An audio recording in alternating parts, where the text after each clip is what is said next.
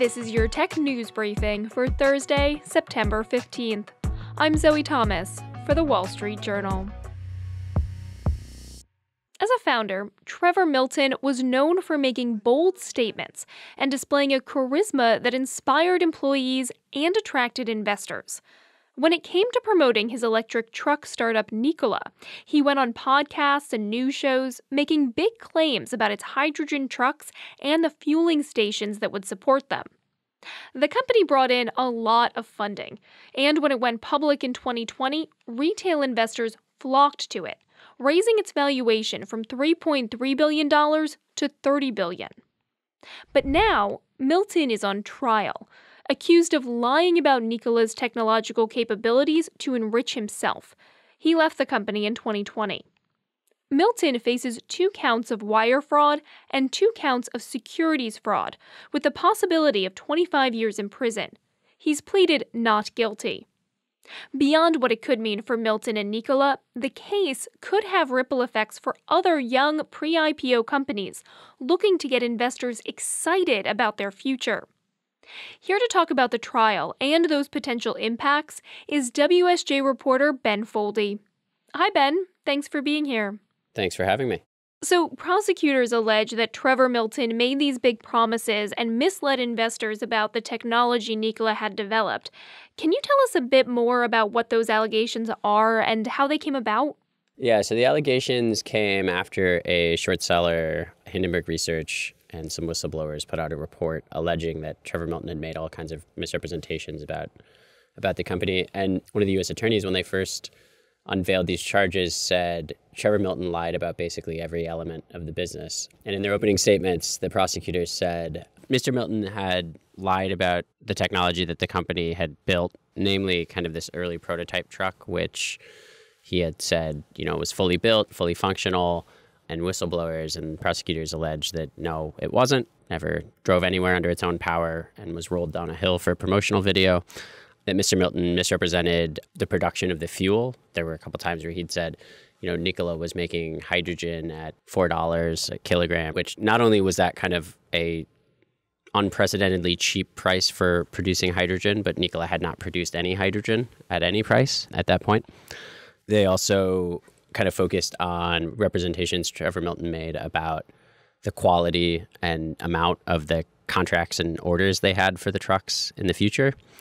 And the last thing that they sound like they're going to focus on in this trial is a pickup truck called the Badger that was a big kind of motor for Nikola's big stock jump in June of 2020, but prosecutors allege barely existed beyond some very basic kind of preliminary steps towards it.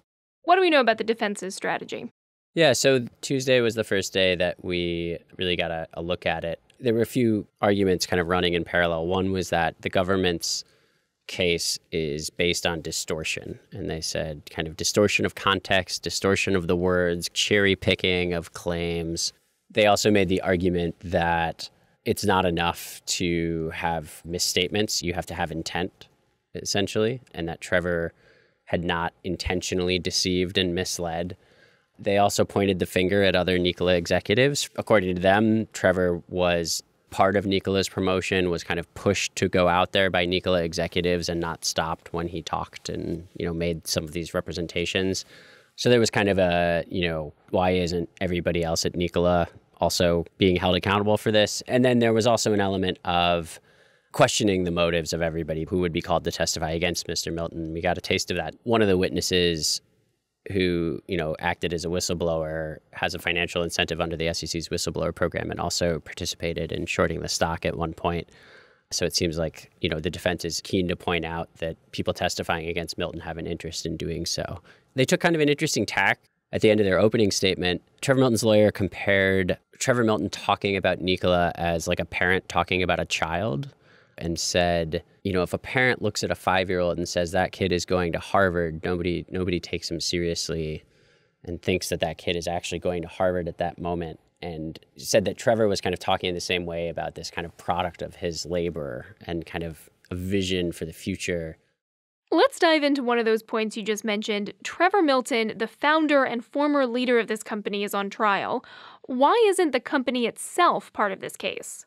I think if the defense has their way, the company will be a part of this case, looking as to kind of who in the room was trying to stop Trevor. Nikola did settle with the SEC and had an investigation into these allegations and paid $125 million. So I think Nikola, the company, did kind of pay its pound of flesh, so to speak. But even the defense themselves kind of pointed out was that Nikola and all of its disclosures, these kind of reams and reams of financial documents would often kind of have a more hedged or careful or qualified version of some statement. And then Trevor would be the one on the podcast or on TV with the big boisterous claim. Let's talk a bit about the people who did buy the Nikola stock, because a lot of them were novice investors, very excited about this company. Is that expected to be an important part of this trial at all? I think for the prosecutors it is. They really are trying to paint this as kind of like this was a stock promotion scam, for lack of a better word, that was aimed at retail investors. And one of the ways that they backed that up was by saying that, Trevor Milton wasn't just, on CNBC or just on earnings calls. He was tweeting, he was Instagram living, he was, avowedly saying, I want to be the most open and accessible executive on social media. And so according to the prosecution, that was kind of part of this larger fraud to drive the stock price up by appealing to retail investors and Robinhood traders and the like. Nikola went public via a special purpose acquisition company, sometimes called a blank check company. A lot of other green vehicle companies went public kind of the same way, around the same time, with also big promises. Does the fallout from Nikola have any impact on them, on how investors or maybe regulators are looking at them? I think Nikola was kind of the first big SPAC success in the space, and also the first big catastrophic blow-up in the space, and not the last of either of those. When Nikola went public in June of 2020, it soared in its first week and was briefly worth more than Ford Motor Company without having any revenue to speak of. And that kind of showed a lot of companies, I think, that there was a easier and quicker way of going public, pre-revenue in a lot of cases, and that the market had an appetite for those kinds of deals at that moment and really kind of drove valuations up for a while. So Nikola was the first of those to kind of come back to earth with these allegations that started coming out in June but didn't really get traction until September. And then in the time since, a lot of the other EV companies that have SPAC'd have disclosed SEC investigations or Department of Justice investigations. They've been hit by short sellers, even the same short sellers in some cases. And the sector is really kind of, it's not just one Icarus. It's been a bunch of Icari, I guess. Nikola was kind of the poster child, but the whole sector has been kind of racked with these issues. All right, that's our reporter, Ben Foldy. Thanks so much for joining us, Ben. Thank you for having me. And that's it for today's Tech News Briefing. For more tech stories, check out our website, WSJ.com.